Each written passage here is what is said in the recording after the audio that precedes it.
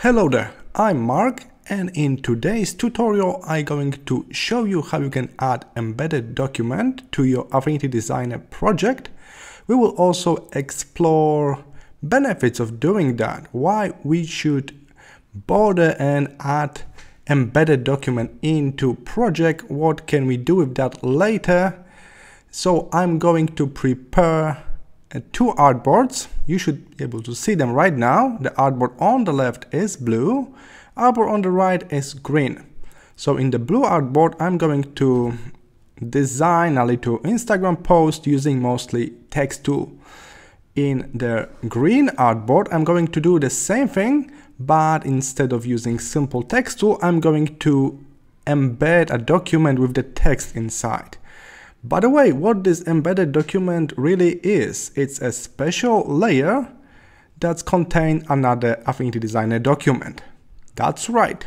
So we dragging and dropping one document into another. And this another document is still editable. Both are editable and we can jump between them. That's the biggest benefit here. If you ever work with Photoshop, you may use something called smart layers. That's very similar concept. Alright, let's get started. As I mentioned, in this blue area I will just use basic tools. So let's grab text tool. I type party and we will going to stretch this up. Select, quickly recolor. White will do, maybe some simple font like this one here, very bulky and simple. Alright, that should do. So that's my text.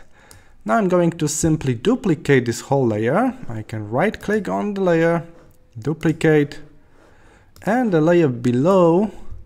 For this layer I will get rid of the fill color. Instead of that I will go and add border color. Also white, like this. Let's turn this maybe inside the shape, like this. Alright, 5 points will do. So we got something like this. And now I will also add a gradient, so it will be fading at the top. Alright, so I click on the layer and I'm going to attach this little mask layer to the second layer, to my duplicate. I got white mask here, and now I can use gradient tool to mask out part of this text. Now it's too soft, so I will modify the gradient gray color into pure black. Alright, that's better. But maybe we can experiment with that. Maybe longer gradient will do. Okay, one more time. I need pure black here. Cool. I'm happy with the result. I will also change the blending mode for this text to overlay. Cool, that's exactly what I want. Now I will simply right click, duplicate this one more time, move it even lower. For the duplicate I will reduce opacity to like 50%. Now I can duplicate this one more time, and for the duplicate that is below I will reduce opacity once more, this time to 25%. Alright, so that's really simple design. You may see something like this on Instagram or other social media. We got this keyword here, and then it's like fading away with this nice outline glow around it. Alright, so that's my blue artboard. Let's try to do something very similar, but this time using embedded object. That's our goal for today, to learn more about this feature. So instead of using type tool again, I need to create totally new document. So let's go to File, New. I will stick with the same size.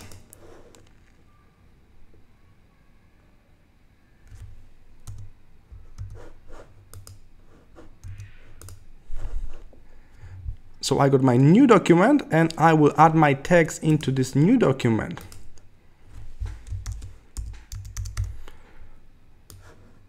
Again, I will try to make it similar to the previous one. So I will select that, change the font right here, but I will keep it as black text on simple white backdrop. There's actually no backdrop here, just text. All right, that's very simple. What I need to do right now is to save this simple document. So I'll just save it as Affinity Designer native document. So save.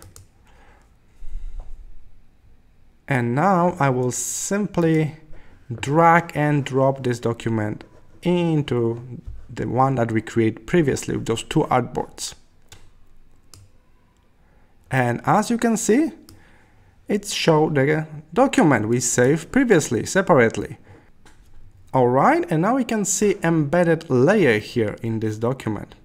If I double tap this layer, 1, 2, it's open as the separate Affinity Designer document. If I try to make any changes here, for example, recolor those letters from black to white, and I go back to this document, it's already changed here. So that's nice. Let's try to recreate this Instagram post using this embedded document then. So I can reposition that. As you can see, the size is the whole document this time, not only a text. All right, I will make a copy so I can duplicate that. And for the duplicate, we're going to use layer style. So I will go here, layer effect, and I will reduce fill opacity to 0. Now I can see through it completely, and we're going to add outline from here. Our outline from here, I need white outline inside. I think last time we used like 5 points or something like that, so let's keep it this way.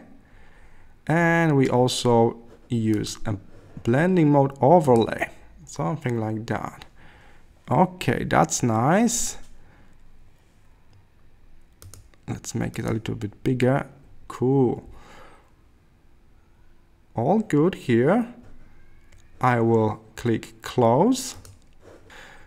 Unfortunately, if I try to apply a same mask as before to fade away this text, it will give me this strange effect because we got layer style on it right now. So we cannot easily fade it away as we did before using mask.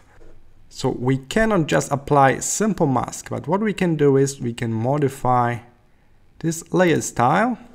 So this outline is set up as a solid color. Let's change this to gradient, 90%, like this. And now we can simply reverse. Let's recolor this other point to white as well, but we will reduce opacity of this other end to 0, so it's slowly fading away. So now we got kind of similar result here. We can scale it up and down a little bit. Okay, I think this is very similar right now. So I just use this layer effect with gradient instead of solid color for the outline. All right. Now we can simply duplicate this one more time. You may remember we moved the bottom one lower, even lower, and reduce overall opacity of this whole layer. So let's go inside. We can reduce opacity of the outline here. Close that, and one more duplicate, the final one. And from here I can also go inside, layer effects, reduce opacity once more to 25. And this way we got very similar result on both artboards. The thing is, the one on the left, it was a little bit quicker to create, I can say that. And the one on the right, we embed a document and then we need to work a little bit around to modify the appearance of this document using layer styles. But at the end of the day, we got two very similar projects. So why we need to bother and use embedded document, you may ask. Let me show you what is the biggest benefit of that. Let's say you got your email from your customer now. Actually, it will be not party. They're changing this main text on this banner. So you want to modify that. Let's say I would change this to my name. And as you can see, nothing else changed. Luckily, I didn't extend those letters. I didn't convert them to curves. Oof, that's really good luck. Very often, many designers convert to curves or sometimes even to raster. In that case, they cannot edit anything. In my case, I still can edit that, but I need to edit the same thing 1, 2, 3, 4 times because I got 4 copies of this. There are separate documents, separate objects for program, 4 different layers with text, not linked to each other. But on my green artboard, when I use embedded document, take a look, each layer is called embedded document. If I double tap on any of this, it will take me to the source file. You cannot see this text right now because it's white. So let me just make it gray. Alright, I'm inside this embedded document now. I'm going to change the text inside embedded document. I will click File Save. It's saved automatically, as you can see. That's good stuff. Now I can just go to my main one. Oh, I didn't change the color back to white. Alright, go back to the main document and ta-da!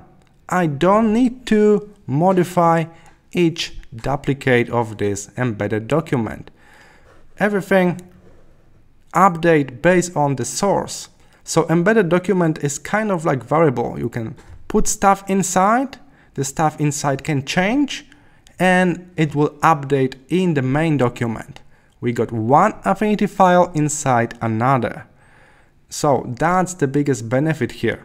So while you're designing a template for other designers or for yourself to use it every week, maybe poster template, social media template, if you use embedded document in that, it will be more editable, as you can see right now. Okay, I can jump in and I can change it again. I can type anything I want here. So let's say hello.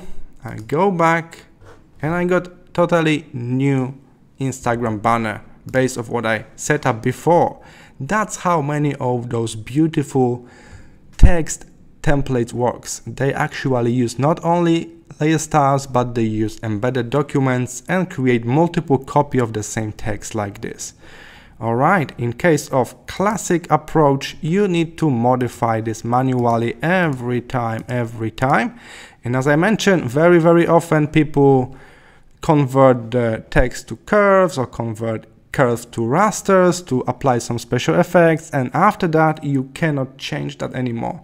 Alright, so if you are a little bit familiar with the whole concept of embedding documents, I encourage you to take your time and do that if you got serious project, especially customer project, when you want to keep stuff editable. Alright, so that's how you can use embedded documents. They work very similar to smart layers in Photoshop, and they will give you great flexibility and save your time. Thank you for today. If you found this video helpful, consider subscribing to my YouTube channel. I got many more videos about Affinity Photo and Affinity Designer, so check that out. Alright, I will see you in the next tutorial. Bye!